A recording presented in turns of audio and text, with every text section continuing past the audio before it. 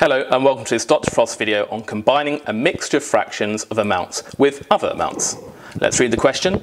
Olivia is planning a holiday and has £180 to spend.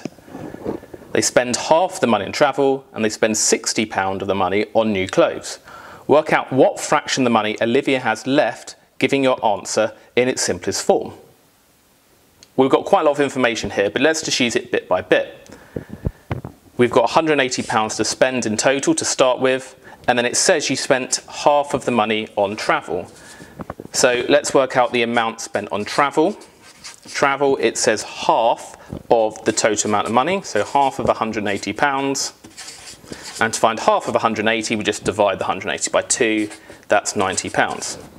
So that's on travel. Now you're also spending £60 on new clothes, so on the clothes, you're spending £60, and then you can work out the total amount that was spent towards the holiday.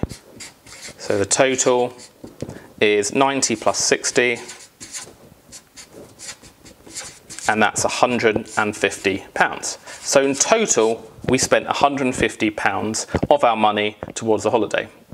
Now it's asking you what fraction of the money do you have left?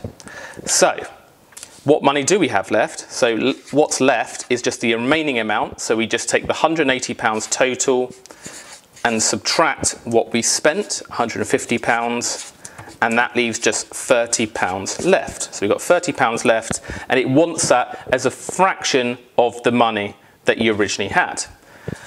Now, if you've got £30 left and you want that as a fraction of the total amount, which is 180, you just put the 30 out of 180. That says what fraction is 30 of 180. I put it into a fraction.